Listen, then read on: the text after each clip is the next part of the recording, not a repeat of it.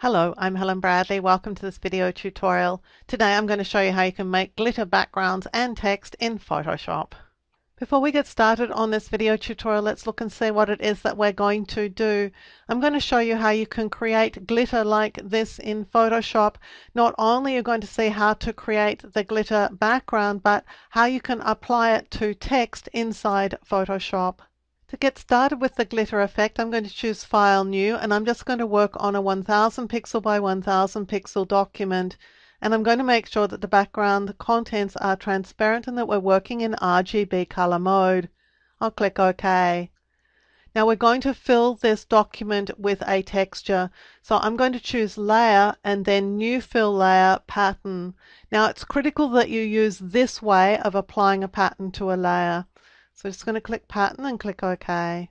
And now it fills with the last pattern that I was working with, but I want a different pattern. So I'm going to click the drop down list here and then click on the settings here.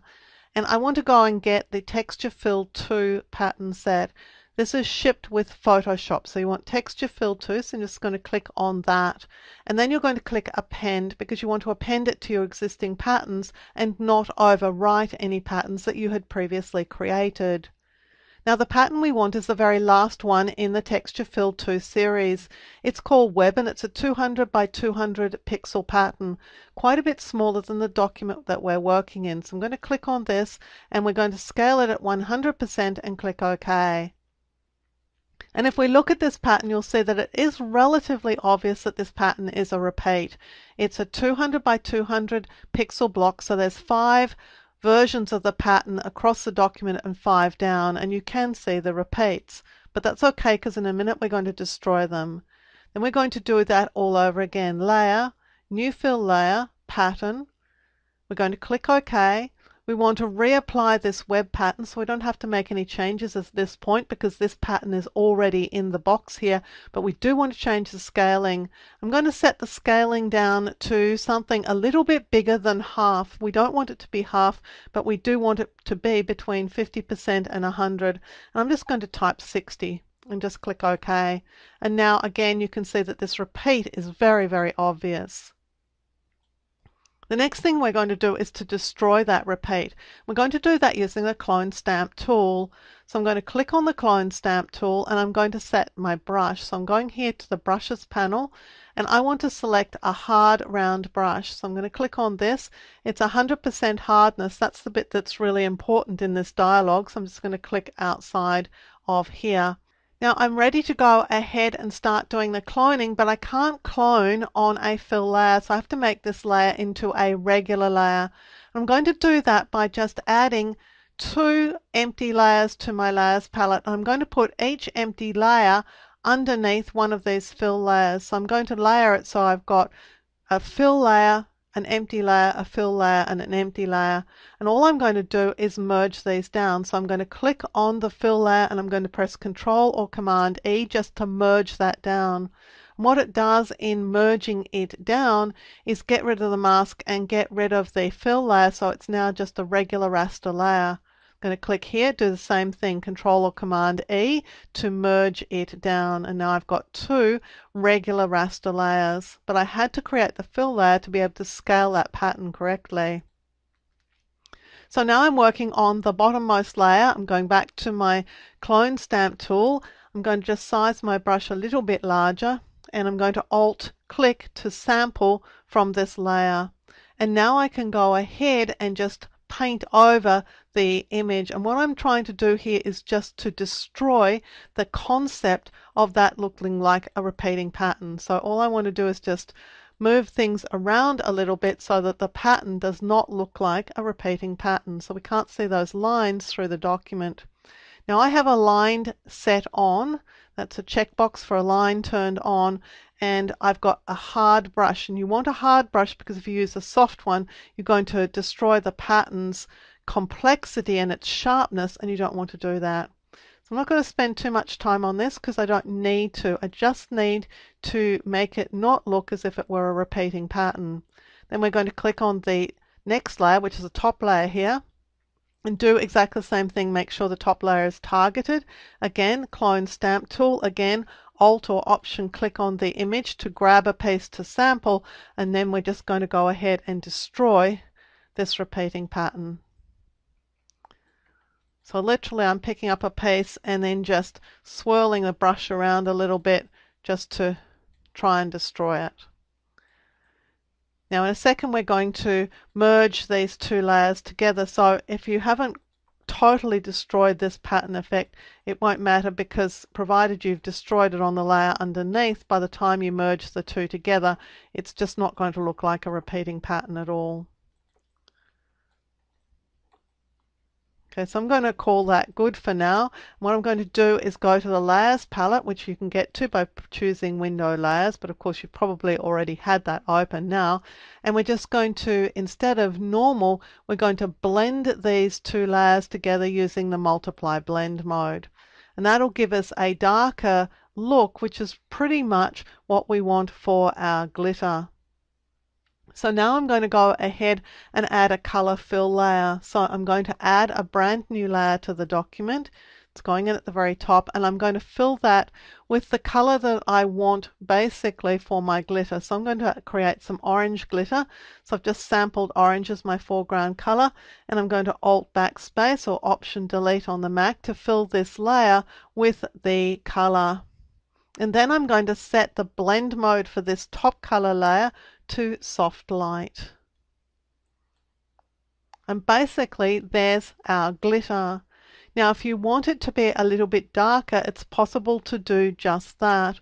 So what I'm going to do is add another layer on top, and again I'm going to fill this with our same texture. Layer, New Fill Layer, Pattern, click OK, and I'm going to add the pattern in at 100% and click OK. And this time I'm going to blend it with a subtraction blend mode. So I'm going down here to subtract, and then I'm just going to decrease the opacity of this down to about 30%. And that will just darken that effect. So if you want it a little bit lighter or a little bit darker, you can create that yourself. Now if this is not the color that you want, you can just change your fill layer, or you can at any stage just add a adjustment layer over the top of everything. Layer, New Adjustment Layer, Hue Saturation. Just going to click OK, and let's go and drag our hue saturation adjustment over here. And just by altering the hue, I can walk this around and get any color glitter that I want. So let's settle actually for some purple glitter. Now if you want to make this into a repeating pattern, you can do that very easily. What I'm going to do is actually take this purple glitter and I'm going to make a brand new layer with it on. So I'm going to press Control Alt Shift E on the Mac, that's Command Option Shift E, to create a new layer that is a merged layer. So on this top layer is everything that is on the layers below, but a flattened version of it. I'm going to use that to make my repeating pattern swatch. Now this has to be a tiling repeating pattern swatch. So with this layer selected and knowing that I started with a 1000 by 1000 pixel image, let's choose Filter, Other, Offset. I'm going to set my offset values to half of my image width and height. So that's going to be 500, 500. Since my image was 1000 by 1000, 500 by 500 is exactly what I need, and I'm setting this to wrap around and click OK. Now this is my repeating pattern swatch. If you see lines through this pattern, and you're more likely to see them across this midline or down here or perhaps around the center, if you see anything that you don't like at this point, just clone it out. Now I don't see anything I don't like, but what I would do if I did is Alt click on an area and then just tap to remove anything that looks like a pattern repeat line. But taking care not to touch the pixels around the edge, because they're the ones that are actually going to create this pattern for us. And now that we have this pattern, I'm going to choose Select All and then Edit, Define Pattern. I'm going to call this Purple Glitter.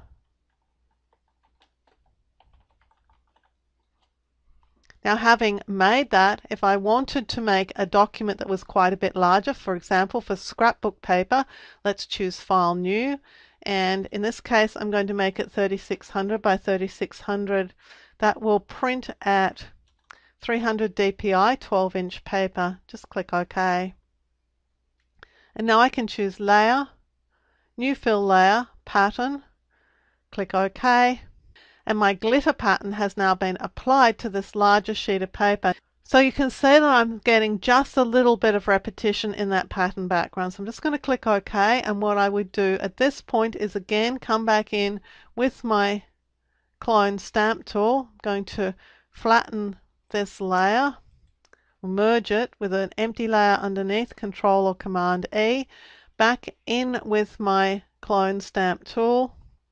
Again, I'm going to be using a hard brush. It's essential that you use a hard brush so you don't get a sort of fluffiness in your glitter pattern. And I'm just going to pick up a few bits here and there to just destroy any semblance that this has been made using a repeating pattern. And it really is just a few clicks to get rid of any impression that this is repeating.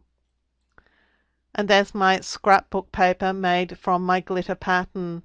Now that we've made our pattern, and so you've seen that you can use it for example, scrapbook paper, let's go ahead and see how we would use it to create glitter text. To create the glitter text, I've opened a brand new document and I've filled it with my glitter pattern, and I've just flattened this down to a single layer. Now I'm going to go ahead and grab my text tool and add some text to the document. Now the text's very small, so I'm just going to enlarge it. To do that, I'm just clicking in the type size box and pressing Shift and up arrow to enlarge it. And then I'm going to choose a font for it.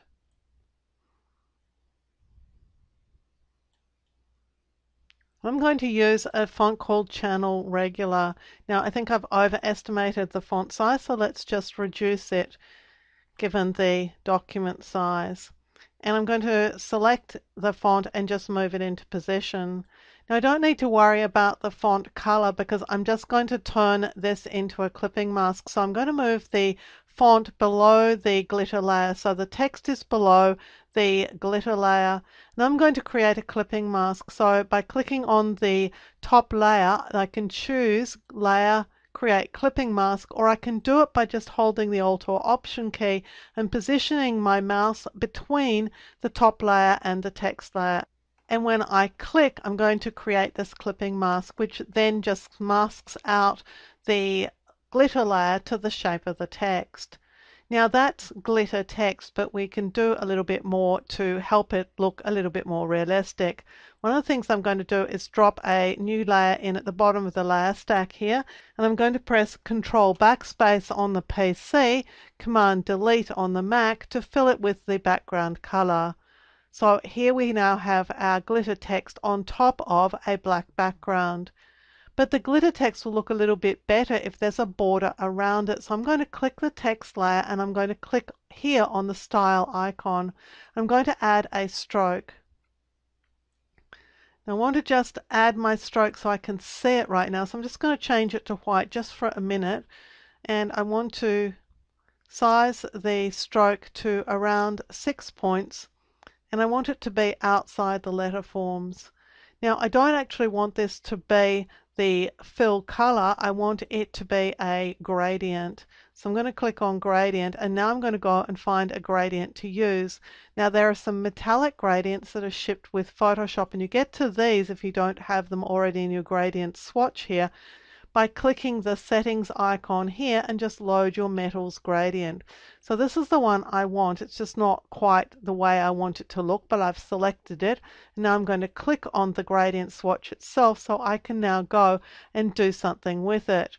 And as soon as I click on the white, what I'm going to do is just add a whole lot of stripes here. But because I've clicked on the white, every time I click on this line just below the gradient, I'm going to add a white marker. And so I want to add quite a few white markers here because in a minute I'm going to click on the grey or the silvery sort of color and come in here and alternate these.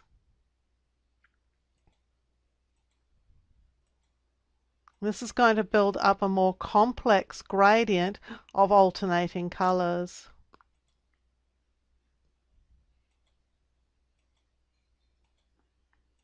Now, I don't need to be too fussy about how this gradient looks. It doesn't have to be really even, because all I'm using it for is to just add some variety to the outside stroke that I've added to this particular piece of text. I'm just going to click OK. And at this point, I think I'm just going to bring down the size a little bit, maybe to 2 or 3. Actually, let's just type in 3 there. Now, I could rotate the gradient if I wanted to, but I definitely do want a linear gradient. So I want to see those lines through the stroke that I've just added to the shape. So I'm just going to click OK. And now to finish off, what I want to do is to add some sparkle. So I'm going to click here to add a new layer at the top of the layer stack. I'm going to make sure I'm painting with white. I'm going to grab my brush tool. Now there is a set of brushes that comes with Photoshop. It's called assorted brushes. So if you don't already have those added, click here on assorted brushes and click append to append them to your brush collection. Now I've already appended them. The one I'm looking for here is the one that has 50 underneath it. It's a small starburst, but you'll identify it most easily by the number 50 underneath it. So I'm just going to click away from this. I'm going to make sure it's sized to about the size I need it to be. And this is pretty good actually at 50, I think. And then I'm going to just click a couple of times. Now this brush has quite a deal of opacity built into it, which means it doesn't paint at 100% opacity. It's not white paint, if you like. It's sort of see-through. And even though I'm using the normal blend mode and an opacity of 100%, it's not painting at 100%. So what I'm doing is, instead of just hitting the brush once, is I'm going to hit it more than once. Probably a couple of times if I want a really big sparkle, once if I want just an average sort of sparkle. So I'm going to do that in some key places on the glitter text, in particular in the areas where I've lightened up the stroke using this metallic gradient. So I want to make sure that that's sort of shining at that point, if you like, to indicate that this really is a glittery, shiny piece of text. So I'll just add a few glitter stars through the text. And there we have our finished glitter text effect. I'm Helen Bradley. Thank you for joining me for this video tutorial. Look out for more of my video tutorials here on my YouTube channel. And consider subscribing to my channel and you'll be alerted when new videos are released. And visit my website at projectwoman.com, where you'll find more tips, tricks and tutorials on a range of applications including Photoshop, Lightroom, Illustrator and a whole lot more.